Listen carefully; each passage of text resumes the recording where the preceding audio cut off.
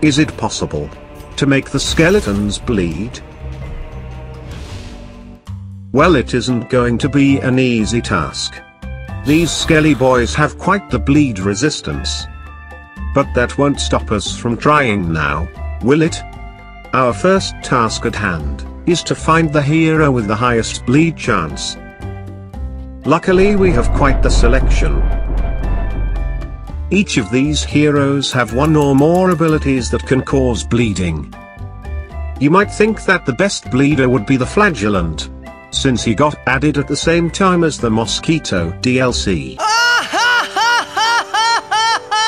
But no, it is actually the Houndmaster's level 5 Hounds Harry, with a base bleed chance of 150%. Not bad at all.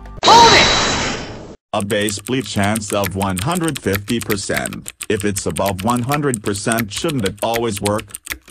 No, some might be confused by the numbers. Well, get out your pen and paper, because we're going back to school.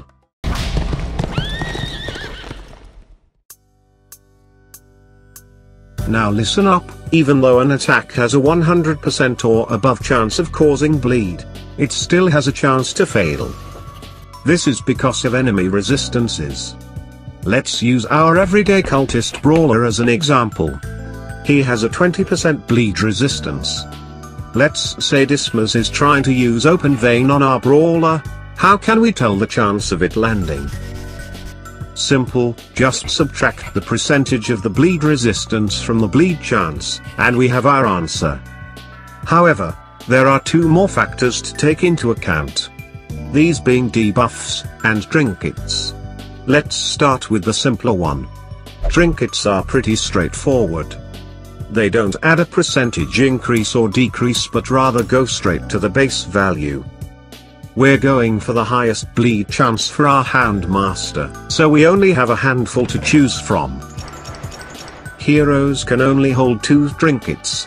So these are our best choice when the conditions are met.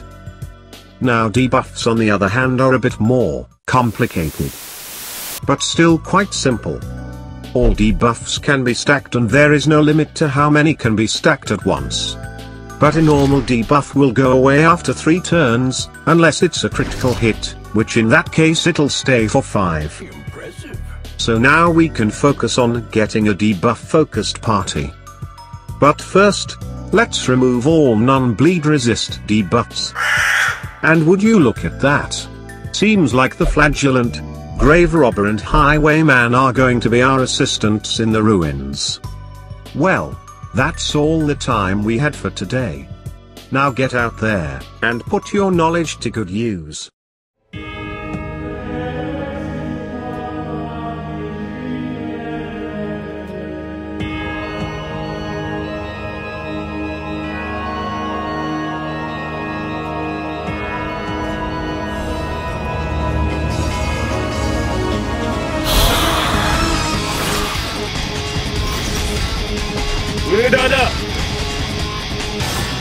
It's working!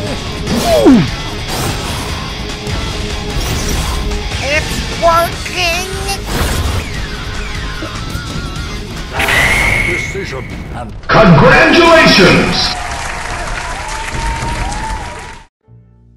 Well, that wasn't too bloody difficult. As it turns out, getting skeletons to bleed isn't all too hard when you only go for bleed chance. I didn't even have to go below 50% torch in order to use the Shrieker trinket to get the bleed off. But, in my professional opinion, I'd say that you should just use Blight instead, as it does the same job but better. But that's all I had for you kiddos today. Thanks for watching. And please don't sue me, old man senpai.